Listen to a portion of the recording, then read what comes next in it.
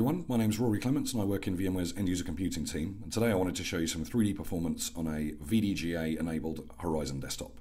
So let's dive in. Here on the Mac I've got a local demo rig that we're going to connect to. Let me just connect into a vDGA enabled Horizon desktop and we can give you a quick overview of how things have been set up on the back end, and then I can show you some product demos which are pretty cool. So first things first, let me putty onto the ESX host that's hosting this virtual desktop session. And I can go on the host here and do an LSPCI pipe grep -I display, and that will show me the PCI devices that I could potentially pass through, which are of the display type. So you can see I've got a couple of Nvidia K2 cores there, which means I've got a K2 card in the box, which has 2 GPU cores. And now I can fire up the vSphere client and let's have a look at the server and the VM configuration to show how this is passing through. So I'll just double check the host name just to be sure, and it's Nvidia K2 number 1. That's the host name of this VM that I'm running. So we can get the corresponding virtual machine up in vSphere, right, and we can see that's actually being hosted on demo ESX1, which is the host I just puttied into. Well, let's have a look at it from the vSphere config side. If you go in and have a look at the manage settings, and you can go down to the PCI devices tab, which shows you the direct path IO configuration. You can see I've got 2 GPU cores available to pass through to a virtual machine. When I click edit, I can go into a slightly more detailed view. If I wanted to enable more devices for pass through here, I could. We say I've already gone ahead and enabled these 2 for pass through to my virtual machine. So if I actually click on the device here, it'll tell me which VM is using it. I see this particular ID is using Nvidia K number 2, and we want number 1. So let me click that, get it loaded up in the back end, and I'll quickly show you what the VM configuration looks like. And then we can actually dive in and double check that we've got other drivers and stuff installed. So on the VM here, I can just hit edit settings, and you'll see in the PCI device section, we've got the right ID, Nvidia Grid K2 GPU passed through to the VM. So that's the first part. The second part that we have is that we actually need to install the Nvidia native drivers inside the VM. So obviously I've already done that. Let's just do a quick double check with DXDiag, and I can show you that the full GPU is being passed through to the virtual machine. Let me just click on the display tab here, and you'll see that the device is an Nvidia Grid K2. Manufacturer is Nvidia, it's using Nvidia drivers, and the full horsepower of the GPU is being passed through to the virtual machine. So we've got 4 gigs of video memory.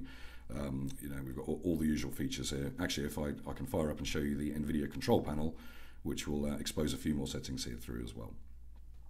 So in some environments, we have customers who are asking if you can actually mix shared and direct on the same host. The answer is yes, of course you can. You can do this with Nvidia K1 or K2 cards. You can pass through a single GPU from a card and use the other one for shared, or you can do any kind of combination of the two. So we have lots of customers who are actually doing a mixed deployment model. As you can see here, all the usual stuff is exposed through to the VM, so I've actually got full control of the GPU. I can do, right down to things like, anisotropic filtering settings and anti-aliasing and all that sort of stuff. But that's cool. So everything's running. We're happy with that. Let's have a look at the applications that we've got installed. We've got Autodesk 3D Studio Max. I've got Maya, and I've also got Cinema 4D, which are all pretty heavy-duty content creation apps. And I've also got some NVIDIA-specific demos here as well. But let's have a look firstly at 3D Studio Max. And I've got a pre-populated model in here, which is just a free sample of like a kind of hot rod flatbed truck here.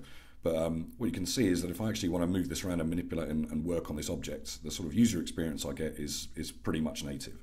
So there's no real discernible difference between this and running this on a native machine with an NVIDIA card in. So you can see I can move the model around. I can have a look at any particular view, zoom in and out if I want to. Let's have a look at these this kind of air intake unit here. And you can see actually it's that the software is actually rendering this up to a full image. This isn't actually any kind of PC over IP build happening.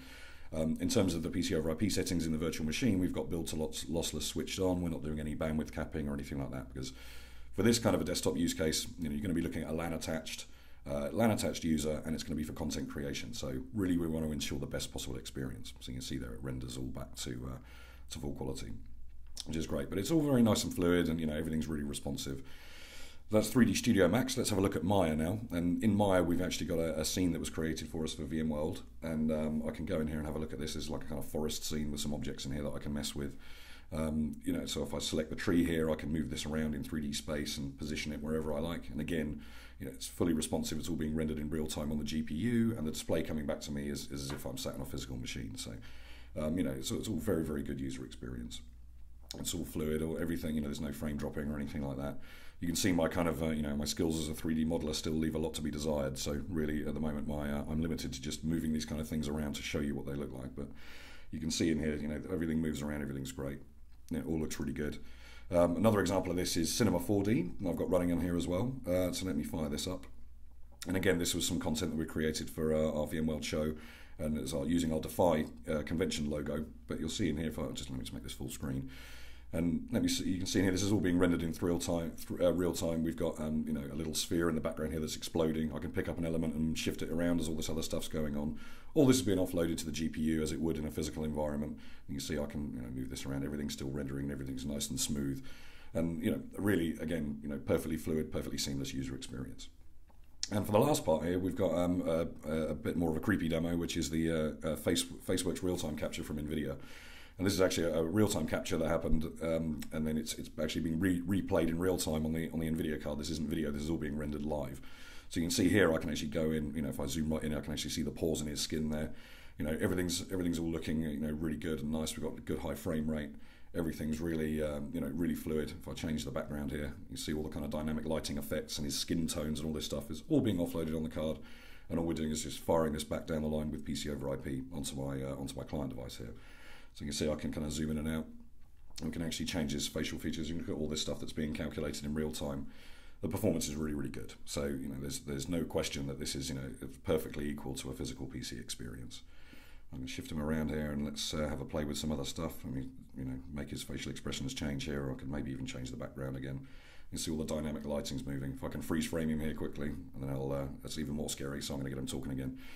You can see, really, the kind of use case for this is really on the content creation side, and we can do a nice mix of vDGA and vSGA, which is the shared model. If you have people who are going to be creating content and consuming content, you can quite happily mix those two types of power users on a particular ESX host, and as part of a broader Horizon deployment.